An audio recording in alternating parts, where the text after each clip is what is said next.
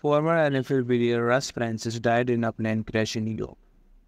He was 70 years old. He co-owned a company called Lake Placid Airways.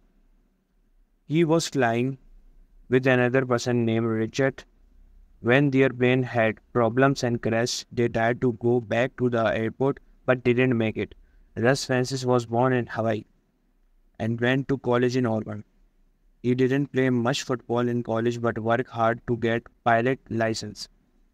He still got a chance to play in NFL and had a good career with the New England Patriots and San Francisco 90 years. He even won a Super Bowl in 1985.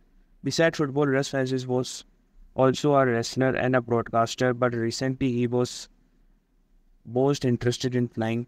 He bought a Lake Placid Airways earlier this year, which offer plane rides for peoples.